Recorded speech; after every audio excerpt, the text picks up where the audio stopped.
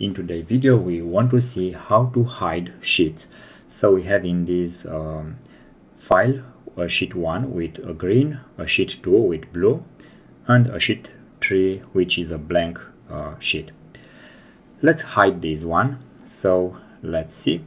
We go here, right click, and we have hide sheet. So it's hidden. Now let's hide sheet 3. We can hide it, and we have just once, but we cannot hide it because it's the last one. So what we can do is to show them. So let's show sheet 2, which is with blue. So this is, and now let's go right click anywhere here and show sheet.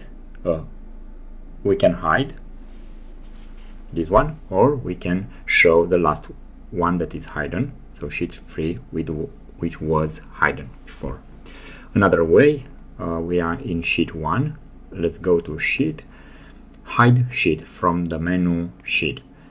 Above, the same thing, sheet, hide or show the sheet that was hidden. Let's show sheet 1. Okay, so we have everything like before. Very easy. Thanks for watching, and please subscribe for more video. Thank you.